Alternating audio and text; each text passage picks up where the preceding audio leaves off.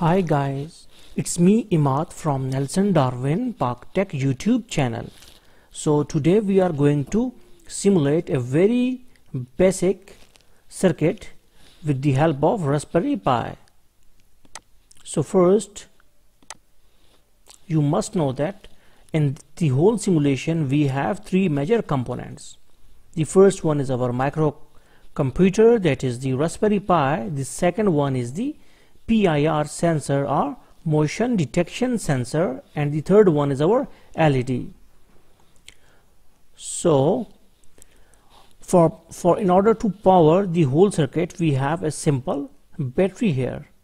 So you can see it's a plus 5 volt and ground.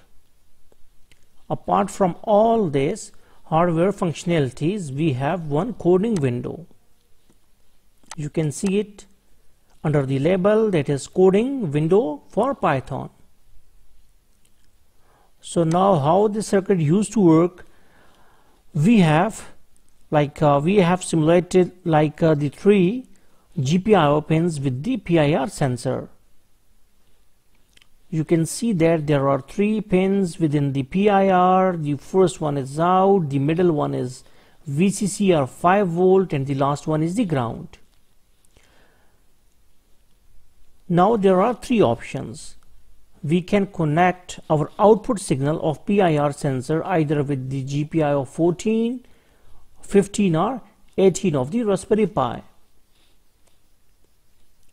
By default the LED is connected with the GPIO 12 and ground. So you cannot change it out. Maybe in next version I will give you an option for that. Okay, now you can see this thing as well. So this is our motion signal, that is motion signal which is going to the PIR sensor. Okay, now we will connect it out. First we need to connect our output signal pin of the PIR sensor with the Raspberry Pi. So we will connect them out like this. Okay, now it is connected with this. We can also connect it with any other pin. Okay, now 5 volt must be connected with this 5 volt and ground must be connected with this ground. Okay, now it is 14 because GPIO here is defined as 14. If you are going to change it, it is not going to work for you. Okay, now we will check our hardware and it is okay.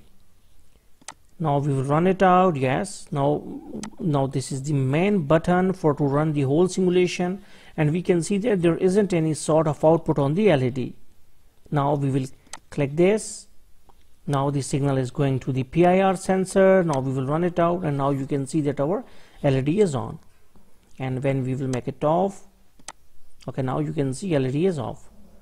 Now if we want to change the output like this to the GPIO 15, so what needs to be, okay, now what will happen next now? Okay, now we will check it out.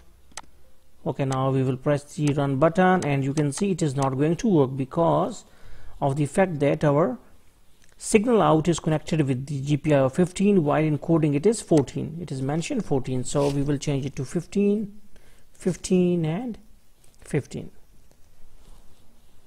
Okay, now we will check our hardware and we will run, and now you can see it is working properly. And same is for 18. Can we change it to 18? Yes, we can.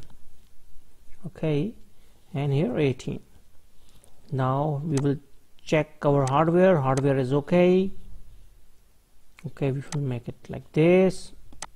Okay, now this, and now it's not working, but with this, okay,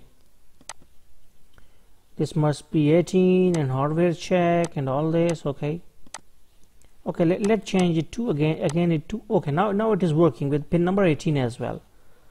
So hopefully you got the concept regarding how to integrate the PIR sensor with the Raspberry Pi. So thanks for visiting our channel, and don't forget to subscribe.